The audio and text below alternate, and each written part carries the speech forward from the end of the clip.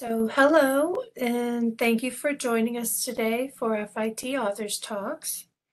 FIT Authors Talks is part of the Love Your Library event series and is an initiative of the FIT Library that brings authors from our community to speak about their work. From photography to fashion illustration, fiction writing to art, these talks encompass a multitude of projects and themes and celebrate creativity. Today, our FIT author is Sylvie Covey. She's an adjunct assistant professor here at FIT who's taught modern printmaking for the last 20 years. Her book, Modern Printmaking, A Guide to Traditional and Digital Techniques, is a fully illustrated instructional printmaking book presenting step-by-step examples alongside representative works from 30 top contemporary printmaking artists. Thank you, Professor Covey, for joining us, and welcome. Thank you, Jean, for inviting me today. I'm delighted to be here. I will share my screen now.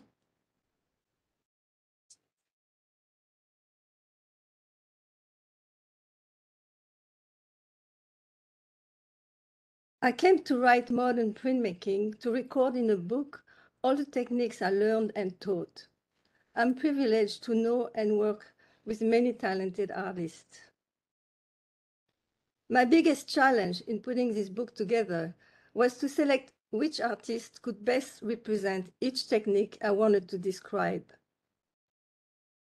So I had to make tough and practical decisions regarding the book content and aesthetics, which I envisioned technical, historical, and inspirational. It was important to me to write a book that is not just about techniques. I included the history of printmaking at the beginning of each part, putting in context the materials we use today and the content of the artist's profiles. Each artist shows a different approach toward inspirations, influence, work process, and aspirations. The relief process exists in woodblock or linoleum, in which the raised surface of the printing block is inked, while the carved areas are not. Intaglio is the direct opposite of relief, in which a copper, zinc, or plexiglass plate is used as a matrix, and the incisions created by etching, engraving, dry point, mezzotint, or aquatint are inked and printed. Lithography is a planographic method of printing, based on the principle that oil does not mix with water. A plate or stone is drawn upon, and when prepared for printing with oil-based ink, the surface is dampened with water to reject the ink in the non-image area. Serigraphy or screen printing is a stencil technique using a screen mesh to push the ink onto the printing surface. In mixed media, multiple techniques are combined to achieve a print, or more. Sometimes from a print, a sculpture might arise. Post-digital printmaking is a hybrid and intimate connection between printmaker and machine, in which image making is both conceptual and physical. My book, Modern Printmaking, also features the profiles of 31 printmakers. I chose to use contemporary artists, professional artists, who best describe each branch and sensibility of printmaking I wanted to approach. Why printmaking? In printmaking, an artist's sense of work is engaged, not just in the pursuit of the final product, but in the value of experience and quality from the process of printing. I first studied printmaking at the École Nationale Supérieure des Arts Décoratifs in Paris, France, in the mid-70s. It turned out this complex medium intrigued me, to the point that discovering the variety of its process became the focus of my life. I immigrated to the United States in 1978 and immediately enrolled in a printmaking class at the Art Student League of New York. Eventually, I bought a large Charles Brand etching press in 1980 and set up my own printing studio in my loft on Times Square. I became a true New Yorker. I kept attending printmaking class at the Art Student League and stayed connected with my fellow artist friends. We shared all techniques in class, and that would become my teaching philosophy for life. So I started teaching printmaking at the League in 1995, and my League students profiled in this book include Francisco Feliciano, Gregory Hurley, Kazuko Yakuda, Mark Pagano, Svetlana Rabe, John Salvi, Ophelia Weber, and Dan Williams. Also, our master printer, Tomomi Ono, and my colleagues, instructors Bill Benken and Michael Pelletieri. Other talented League artists profiled are Michael Wu Ying, Jacques Moirou, Tengen Ikeda, Bernard Zalon, and Masaaki Noda. In 1992, I had the good fortune to be introduced to Vincent Longo, a respected abstract expressionist, painter, and printmaker. I apprenticed as his printer. He was my mentor when I got a Master of Fine Art degree at Hunter College, and I taught at the Hunter College print shop. That experience gave me a real insight into the 21st century art continuum. I printed Vincent Longo's work for the next 8 to 9 years. Printing for Vinny opened my world to pure abstraction and truly deepened my education and teaching experience. In 1998, I also started teaching at the Art Center of Northern New Jersey in New Milford, where I met a small group of professional artists. Every Thursday for the next 20 years, I was lucky to have an intense and meaningful day of teaching printmaking. I call them my New Jersey girls. Anne Winston Brown, Dale Freed, Sandy Freck, Janet Milston, and Chrissy Rosenberg are also profiled in this book. Then, in the year 2000, through a dear friend who taught at FIT, I met Richard Pitts, a multimedia artist who taught painting and printmaking for 30-some years at the Fine Art Department at FIT. Richard is a free thinker and a continuous creating force. He was very receptive to my innovative photo process, at the time non-existent at FIT. So I began teaching printmaking in 2001 at FIT. And there I met my technician and talented printmakers, Slavko Juric and Marcin Volacek, in a print shop. Over the years, from these 3 different schools where I taught, I have met a vast number of artists from all venues. Eventually, the need for writing modern printmaking came naturally. I discovered the work of Mike Lyon, Shelley Storstensen, Jace Clark, and Val Duval from varied reading sources. And Richard suggested that I look at the work of Karen Kunk.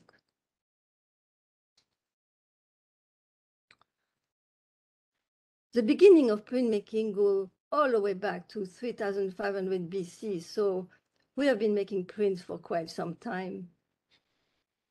At first, prints illustrated religious themes or historical events. But as printmaking techniques evolved over time, artists were increasingly attracted to the medium as a vehicle for artistic expressions. Eventually, art collectors began to appreciate high-quality original prints, and printmaking was transformed from a merely reproductive process to a fine art. One may ask, what is an original print? The criteria for originality include the image is created by the artist on a matrix. The image is printed by the artist or under the artist's supervision. The print meets the standards of excellence established by the artist. So there is an important distinction between a reproduction of a work of art, such as a drawing or a painting made by photographic or other methods, which cannot be considered an original print, and a print made from an image created from a matrix a matrix, such as a stone, a block, or a plate, and then hand printed. Today, however, the use of pigment transfers, digital photography, and computer numerical control devices has brought us to a new era in which such a rigid distinction may no longer apply. Respectable museums and galleries around the world accept prints made in these new ways as original prints. Such original prints are, in fact, still printed from a matrix, but the definition of matrix has evolved and grown with modern technology. Although a print is often defined as a multiple, an artist could certainly choose to print only one single impression. And in fact, some kinds of prints are one-offs, such as a monotype. Some artists today have adopted an all-digital approach, in which the output of the digital device, such as a desktop printer, is the final print. Other artists have developed hybrid techniques that combine digital outputs, such as film positives, or machine-engraved plates, computer-carved woodcuts, with traditional mediums. Prints made using modern technology are of high quality, comparable to the highest standard of traditional etchings, engravings, block prints, screen prints, and lithographs. When new mediums proliferate and lines between genres dissolve, philosophical questions arise about the nature of printmaking. Nowadays, sculptural, environmental, and performance works may contain print components. One of my goals in this book was to highlight printmaking's continuing relevance in contemporary art. Part 1, Relief. A relief print results from a raised printing surface.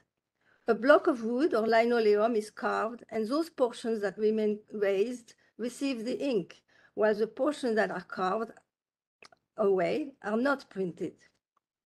Ink is brushed or rolled on the raised surface, and paper is pressed on it.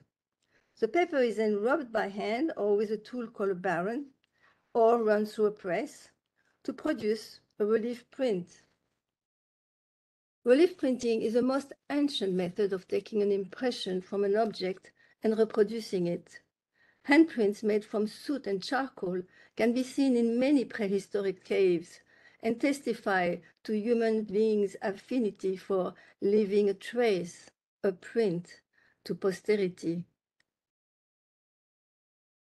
In the history section, I give a brief history of early prints from China, then of the development of ukiyo-e prints in Japan.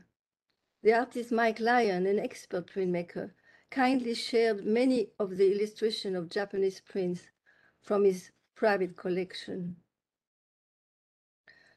From China, printmaking followed the Silk Road to the Mediterranean. Gutenberg developed the letterpress in 1439 with movable cast metal type. Letterpress printing remained the usual method of printing until the 19th century, when it was replaced by offset printing, a technique in which the inked image is transferred or offset from a plate to a rubber blanket, then to the paper.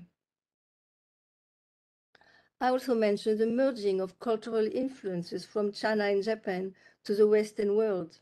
In Berlin, the expressionist woodblock printmaking of the group Die Brücke, the bridge, revived woodblock printmaking in 1905, while in America, during the 1930s, artists became keenly interested in printmaking. After World War II, Leonard Baskin and Antonio Frasconi were among the many artists exploring woodcut. Of this new generation, Vincent Longo was immediately noticed for his spectacular woodcuts. Other US artists experimenting with color relief were Seong Moy, Michael Ponce de Leon, John Ross, Claire Romano, and Carol Summers. But among the most important of the American artists contributing to the development of relief printmaking was Robert Blackburn. From woodblock to linoleum. Linoleum blocks were first used as a cheap substitute for wood. Linocut is not as time-consuming as woodblock. Early Soviet artists used linoleum blocks to create overnight posters for the Agitprop movement. And lino cut was also popular in the WPA program for the Great Depression. Pablo Picasso gave new life to the art of relief printing. He disliked the texture of wood and embraced the modern materials of linoleum, a composite of cork, resin, and oxidized linseed oil. Because linoleum has no grain, it allows for fluid carving. Western versus Japanese style relief printing. Relief printing can be done in two basic ways. The Western style, it uses oil-based inks that is applied to the relief block with a roller called a brayer. It usually involves printing on a press. The Japanese style methods use water-based color, and printing is done with a baren. The Western style. Oil-based ink, which are made of pigment mixed with an oil vehicle, produce more opaque and layered and textural effects than water-based inks. Because they are not soluble in water, they also allow prints to be re-soaked, reprinted, and worked on again after drying. Relief printing can be done from a single block using oil-based inks or from multiple blocks. The term registration means making sure that the printing block or blocks are correctly aligned on the exact same area of the printing surface. When using a single block, registration ensures that the margins of the paper will be correct. For a multicolor print, registration ensures that the colors appear exactly where they should within the same frame. The Japanese style. When printing relief in Japanese style, you use water-based pigments and apply pressure by hand when printing using a baren. This is a picture of a baren. The artist makes a key drawing with brush and ink, then pastes it face down on the clip block and rubs it until it becomes transparent. The ink design is then carved. The design remains in relief, and as area around the drawing lines are cut away. Two registration guides called kento guides are carved in each block. Traditionally, Japanese woodblock printmaking involved the carving of anywhere from a dozen to 20 or 30 blocks, each uniquely carved for each color to be printed. The reduction method. In the reduction method, a single block of wood or linoleum is cut and printed, then recut and printed again, with the process repeated until the desired outcome is achieved. In this manner, a fixed number of sheets of papers are printed and reprinted, which will ultimately make up the edition. This method can be done in monochrome, single color, or in multiple color. Part 2, intaglio. The term intaglio comes from the Italian word intagliare, meaning to carve or to cut into. Intaglio is the opposite of relief, in that the incisions on a metal plate are what are inked and printed. In relief, only the top surface is inked. After lines, tones, and textures have been cut, etched, and filled with ink, the surface of the plate is wiped clean, leaving ink only in the incisions and indentation.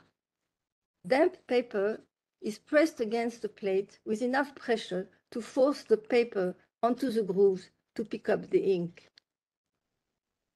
Intaglio processes can be divided into two categories: the non-acid techniques and the acid techniques. The intaglio non-acid techniques include dry point. A line is scratched in the middle of plexiglass with a sharp etching needle, raising a burr. When the plate is inked and wiped, the incised grooves hold the ink. Engraving. Lines are cut in the middle with a tool called a burin, and tonality is achieved with hatching and cross-hatching. Criblé. Holes or dots are punched in the middle with a variety of tools. Mezzotint. An entire metal plate is roughed up with a rocker, so the plate would print as a solid black. Working from black to light, tones are achieved by burnishing the plate. Colograph. A surface is built up rather than being cut or etched. Cardboard or other materials are glued in layers and varnished before being printed as an intaglio plate. Sand or carborundum can be mixed with gesso to create textures. The intaglio acid techniques include hard ground etching. A plate is coated with a wax ground and lines are drawn with an etching needle before being etched in acid to make the lines permanent in the metal. Soft ground etching. Drawing and fabrics or leaves or other textures are pressed through a slow drying ground and etched with acid. Aquatint. Particles of acid resist material are fixed on a plate to create a tonal field and etched in gradation of time to render a tonal range. Spit bite. The aquatinted plate is brushed with acid rather than immersed in it to create brush strokes. Embossing. A raised impression is created on dampened paper by a deeply etched metal plate. Lift ground or sugar lift. A sugar solution is painted on the plate, then coated in wax ground. When immersed in warm water, the sugar melts and lifts the ground so the plate can be etched. Photo etching and photogravure. An etching plate is laminated with a light-sensitive polymer and exposed with a positive halftone transparency to UV light, then developed and etched.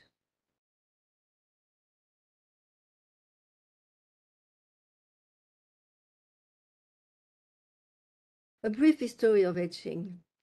In the 1390s, paper mills opened in Italy and Germany. By the middle of the 15th century, intaglio method of plate making were in widespread use. Engraving first developed in Germany with a medieval imagery and approach, then in Italy, where printmakers were inspired by the classical ideals of the Renaissance.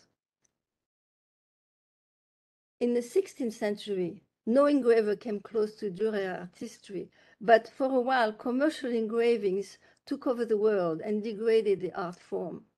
However, commercial engravings served the useful function of spreading information. Reproductions of Italian Renaissance traveled all over Europe and gave Rembrandt, who never left Holland, the opportunity to study these achievements. Rembrandt was the most gifted artist of his century.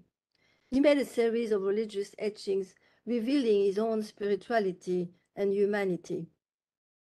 In the 18th century, 4 artists from Italy dominated printmaking. 2 were Tiepolo, father and son, Canaletto, and Piranesi. In England, William Blake was renowned for devising his own method of etching and printing. He also advanced color printmaking considerably and anticipated modern processes. Francisco Goya was a humanist visionary artist in Spain in the late 18th and early 19th century who possessed extraordinary skills in the newly invented aquatint technique of tonal range. He became the official royal family court painter and thus witnessed the corruption of the Spanish monarchy, clergy, and government. This inspired Goya to make political and social statements in his prints. Intaglio in 19th century France and England include Edgar Degas, Marie Cassatt, and another American in Paris, James Abbott Whistler, who eventually relocated in London. Whistler tirelessly experimented with numerous techniques, and at the beginning of the 20th century, he was the most influential American printmaker. Spanish-born Pablo Picasso produced around 2,200 prints in all printmaking techniques during his career. Intaglio in America came to vibrant life during and after World War II. Exiled artists from Europe like Marc Chagall, Max Ernst, John Miro, and Yves Tanguy gathered at William Hayter Atelier 17 in New York. Robert Rauschenberg, later, Chuck Close, Jim Clee, Jim Dean, Jasper Jones, Vincent Longo, James Rosenquist, and Robert Rauschenberg contributed greatly to aesthetics and technical innovations in printmaking. Today, contemporary artists such as Vijay Selman, Enrique Chagoya, Susan Crowell, Kiki Smith, and Natalia Stern, among others, have significant innovations in intaglio printmaking. Tools and materials continue to evolve, and the possibilities are endless. For printing intaglio, there are different metals for different acids, inks and modifiers, papers and other materials which are described at length. An intaglio plate can be printed in monochrome, spreading and pushing the ink, then wiping the surface with a tarlatan and soft paper. The dampened printing paper is then placed on the inked and white plate and put through the press.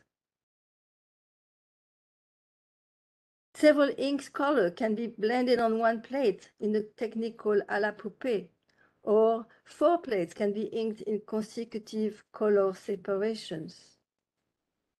A plate can be etched in several steps of depth, and can be inked and wiped with stiff ink, then rolled with an oily top color. The oil in the ink will repel from the stiff ink, creating a color separation called viscosity printing. And an etching can be inked and wiped as an intaglio, and other elements of the image then rolled with the top color. Part 4, lithography and serigraphy. The word lithography is derived from ancient Greek meaning stone and writing. Lithography is a planographic method of printing based on the principle that water repels oil. An image is drawn with waterproof substance, either on stone, aluminum, or polyester plate. When ready to print, the stone or plate is dampened with paper and rolled with oil-based ink. The water repels the non-image area, while the image receives the ink. Lithography was invented accidentally by the German playwright and actor Alois Sendeldefer in 1796, while searching for a cheap way to self-publish his work. Later, cross-hatching with a lithographic pencil and diluting tuche washes to create a tonal range was developed and patented by Charles Holmandel in London. In France, in the 19th century, Honoré Daumier embraced lithography for his caricatures, campaigning against the bourgeoisie and the government. Because lithography is so direct, perfectly reproducing a brush stroke or line drawing, it greatly appealed to painters. Manet, Cézanne, Degas, Odilon Redon, and Pissarro made beautiful lithographs. Lithography came to America in the 19th century with Courier and Ives. Courier opened a print shop in New York, later joined by Ives in 1852. Courier and Ives prints give a valuable record on how Americans lived in the 19th century. In the 20th century, lithography was embraced by Edvard Munch in Germany, then Kirchner, Kandinsky, and Paul Klee. Picasso in Paris collaborated with the Moore brothers, and in England, David Hockney and Henry Moore, among others, re-established lithography in the public eye. Lithography was revived in the United States when June Wayne opened the Tamarin Lithography Workshop in Los Angeles in 1960. Countless artists worked at Tamarin. In New York, Robert Blackburn founded a printmaking workshop in Chelsea in 1948 and began printing for artists and encouraging friends to experiment with lithography.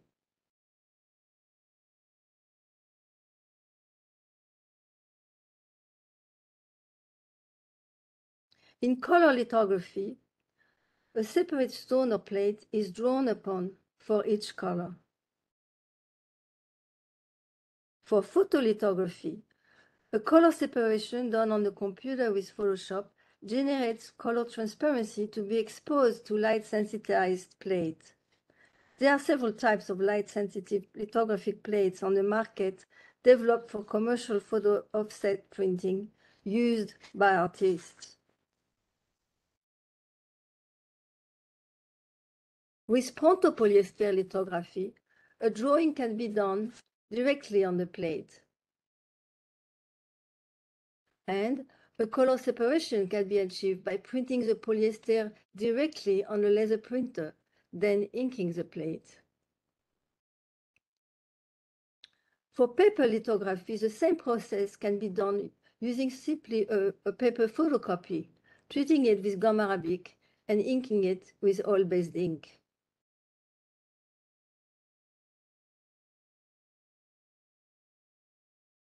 In serigraphy, also called screen printing, the image is drawn with stenciled material on a mesh screen. A squeegee is used to force ink through the mesh screen and onto the printing paper. A different screen and stencil is used for each color. The artist Masaaki Noda has used paper stencil extensively, tearing multiple stencils to produce an exquisite layering of transparent colors. His prints have sometimes close to 100 layers. Part 4, Shinkole. Shinkole is a way of transferring an image to a thin, delicate paper while simultaneously bounding that surface to a heavier supporting paper. Shinkole is best achieved with Japanese papers such as Gampi and methyl cellulose glue. It can be done using a single thin paper or two thin paper of different colors, or with cut-out shapes of color paper sandwiched between a Shinkole paper and the printing paper. Mixed media. There is no way to summarize the mixed media approach to making art.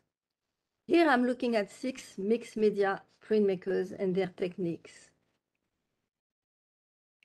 Richard Pitt says, "My art is about the imagination expanding emotional experience that increase the capacity for feeling a full life." Jace Clark says, "I see the age-old question, what is the imagination and where does it come from, as underlying every work I make." Slavko Jurek, "I am a romantic and a meliorist, a crusader who believes the world can be made better by human effort, and a work alcoholic who simply believes in good." Shirley Tortensen, "We are relators of information." Janet Milstein, "I love the process and I love the sense of expectation as a print is revealed." Marcin Wolarczyk, "It is a challenge to find yourself in society, but I now realize it is possible to express yourself and to find your own way in the art world." Digital transfers. Transfer is a technique of lifting an image from one substrate and depositing it in a new surface. Robert Rauschenberg pioneered the concept of transferring newspaper articles and images into his prints. Currently, this is one of my favorite techniques, pigment transfers. I wrote, "I search for a world where senses are exhilarated, where altered colors are real, where we are endless, and the air, the mountains, and underwater are all one." Post-digital graphics. The core of modern printmaking is to improve reproduction means of graphical communication. The use of digital techniques in printmaking is revolutionary, but only in a sense. Although artists' adoption of computer numerical control tools and related devices has resulted in novel printmaking processes, it still conforms to enduring printmaking convention in that the print is produced through physical interaction with a transfer mechanism. The term post-digital goes beyond just using a computer, and techniques like those created by Mike Lyon marry printmaking with drawing and other graphic mediums. So, why is printmaking still alive today in our digital world?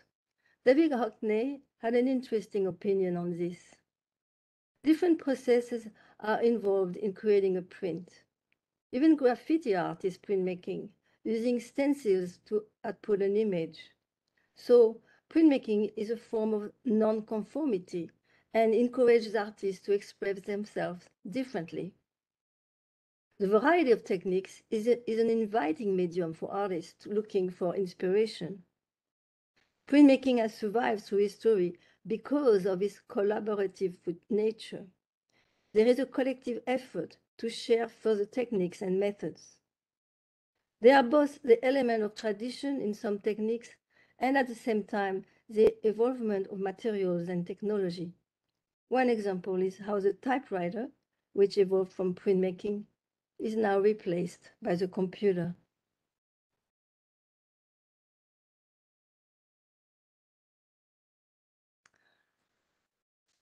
Thank you very much.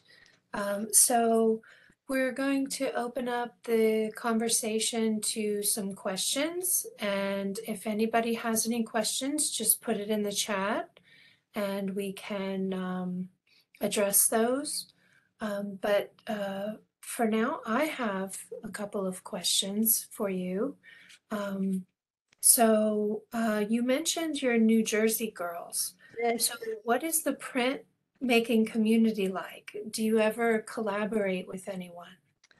Well, I do in a way that they are both in both of my books. My New Jersey girls, and some of them are here today actually, they are totally professional artists, and we've been working together for 20 years.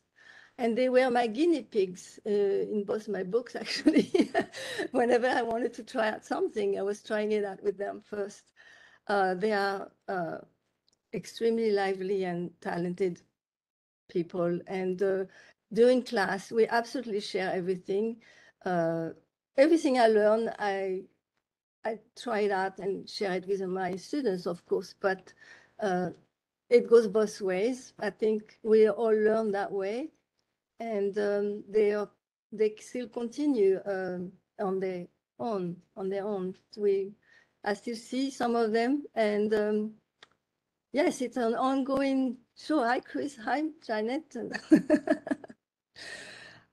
Yes, so my students, both from the New Jersey and from the Art Student Leagues, are basically adults who have been with me quite a few years. And I mean, of course, there are some new people all the time, but it is my Art Student League people are also with me for many years, and we absolutely share everything. It's an ongoing experimentation. Printmaking is very collaborative in a way. And in my class, everybody is going to look at each other's work. People do not stay at their desk. Everybody moves around and goes to see what the next person is doing. And everybody is doing something different. There is no assignment. You know, the people come in and they talk to me and they say, okay, I'd like to start with this, and then we go. But everybody is doing different work, very different work, different techniques. So it's a continuous sharing. Nice. So you mentioned a couple of techniques and you mentioned a favorite printmaking technique. But what are you most comfortable working in and what mediums have you worked in? Okay, well, I started with etching, aquatint, the whole intaglio thing many years ago when I did it, you know, very large plates. I also did all kind of work in lithography. Silkscreen, not much. That's not really my thing. But a little bit of relief, but not much. Mainly etching and lithography. And then I moved on to photo techniques, which is really my interest, because now I am very involved in combining digital work with printmaking.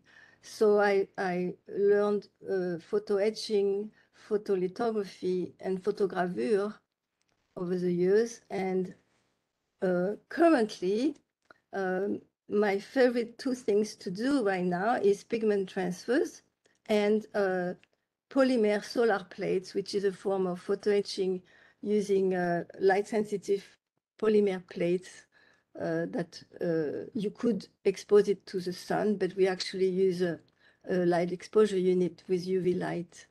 So the pigment transfer allows me to basically transfer color image that I work on digitally on my computer, so I can work with many layers and many composition based with photography, which is my thing now, digital photography.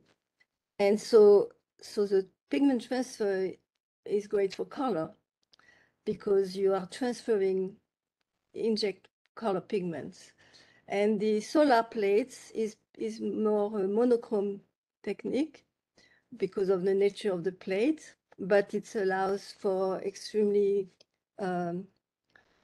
details and interesting imagery in photography, but monochrome. The solar plate and etching, I looked at them as microscopic sculptures where the plate is etched either by UV light or by acid or whatever in little steps, and that's what retains the ink. And I always thought of printmaking as remarkable because it joins drawing, it joins painting, and it joins sculpture. It absorbs all of that, two-dimensional and three-dimensional effects, and you can do it all in printmaking.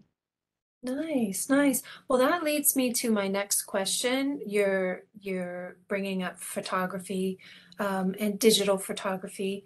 How is digital photography and graphic design changing the art form of printmaking? Well, okay, so 20-some years ago, I was doing photo etching and photolithography from film, with a dark room and all that.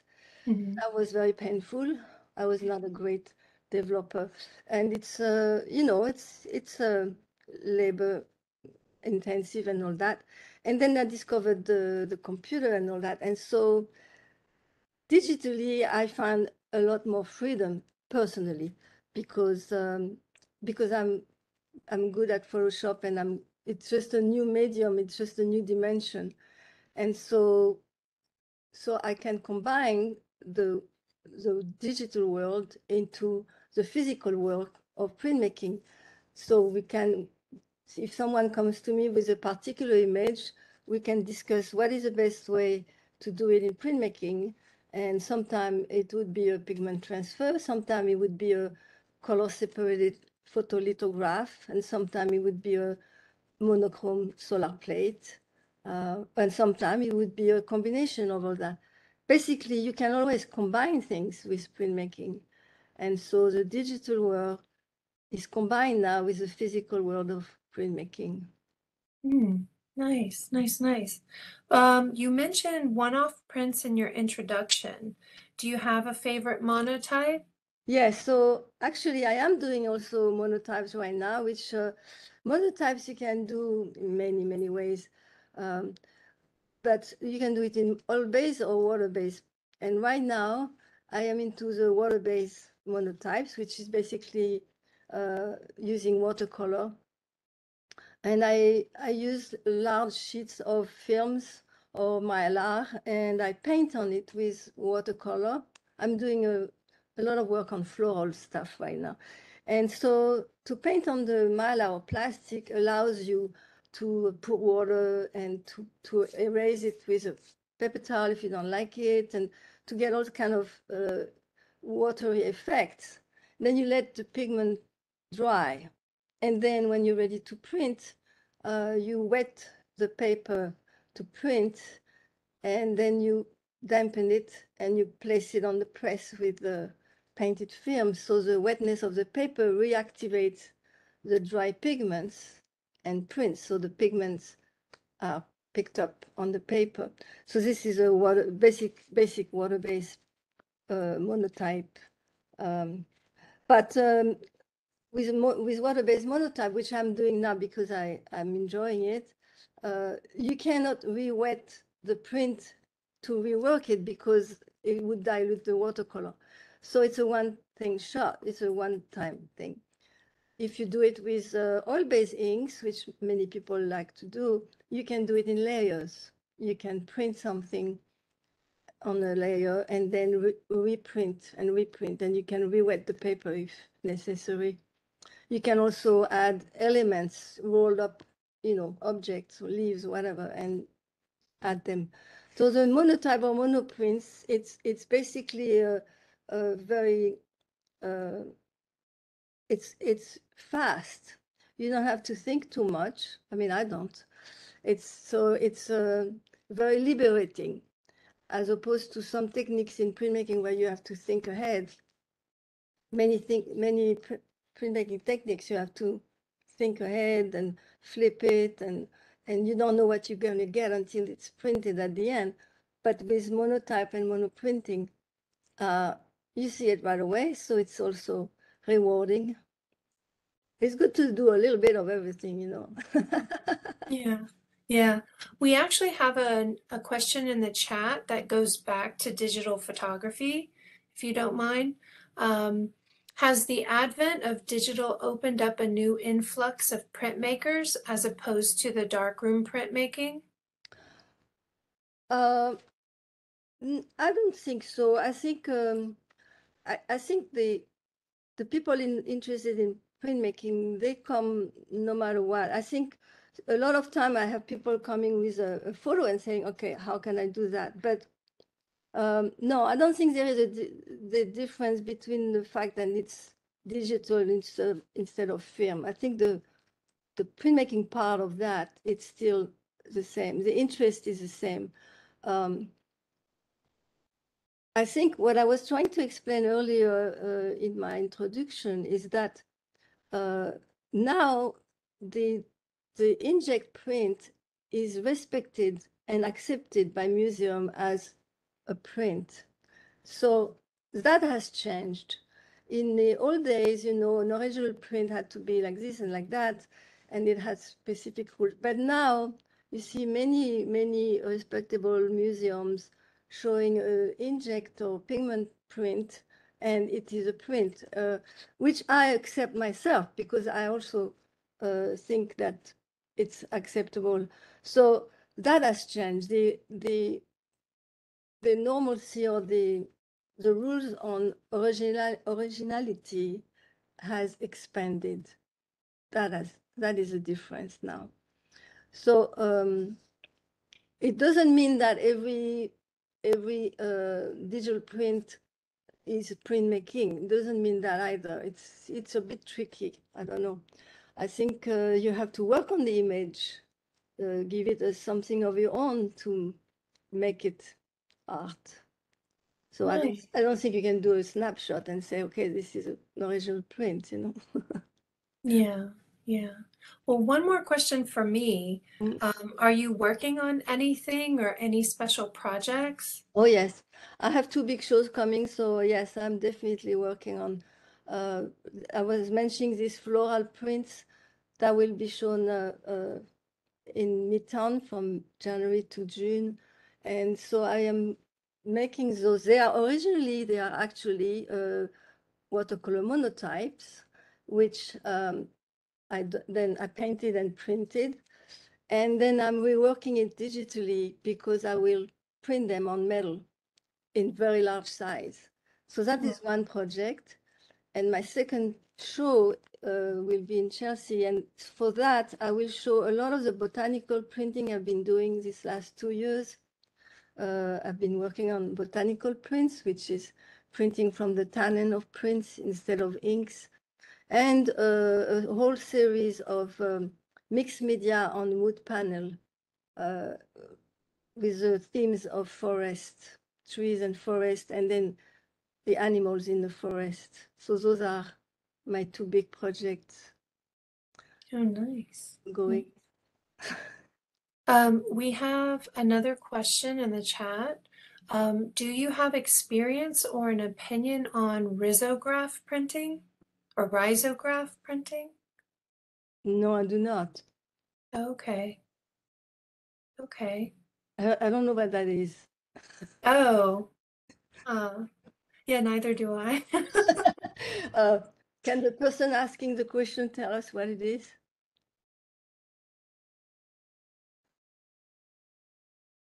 Paul, can you So, explain risograph printing for us? Oh, he must have. okay. No, sorry, I don't know. Okay, okay. Well, any more questions? Oh, it's screen printing. He says it's screen Screen printing. printing. Okay. Well, no, very little. I did a little bit in college, but it is not my favorite of all. Of course, I included it in the book because it's very important to many artists, but not for, it is not my personal interest. Though I was mentioning my friend Masaki Noda, who is an expert in silk screen, and he did beautiful work with hundreds of layers in his silk screens and all that. But to me, it's I don't know, the physicality of it does not attract me somehow. So no, personally, I really worked extensively in etching, lithography, and all the photo techniques, and now, of course, the mixed media, monoprint, and all that. Very little silk screen for me, and very little wood block for me. Although it is a very important part of printmaking, that's why I'm so glad I could include this talented artist in the book. Nice. We actually have another question. How have digital printing inks been improved over time? And how has the art market influenced the improvements in the quality of the inks? Okay, that's an interesting question because the digital inks are what they're putting out is usually not for the purpose I'm looking for, because I'm always looking for transferring. So they are making inks, for example, when they print magazines and such. In the old days, we could do transfers from newspapers and magazine in color very easily because it was poor quality printing, poor quality printers and inks. But now the quality of the paper is high. You know, it's a glossy paper on magazine and such, and the ink is better. So it's great for the printed material, but it's not great for us printmakers because we want to transfer this. So in terms of my own printers, I have a few here. So I use, of course, inkjet pigment print. So that I just try to follow up the latest printer that is good, you know, Canon, Epson. So yeah, it keeps on going, and you have to follow what's happening. So I say in the printing world, in the commercial printing world, they are better and better, which is not good for us because we can't transfer as easily. But for the printing world of our own printers, they are better and better too. So that's good. Does that make sense? Yes, yeah. So are there any more questions? Does anybody have any questions? So, okay. Well, if there are no further questions, thank you so much, Professor Covey, for joining us today and speaking about your book, Modern Printmaking. So for more information on FIT authors or how to submit to be featured, go to the website at authors.fitnyc.edu. You can also follow us on Instagram for upcoming FIT Authors Talks info at FIT NYC Library. Thank you all for joining us and have a great evening. Thank you so much. Thank you.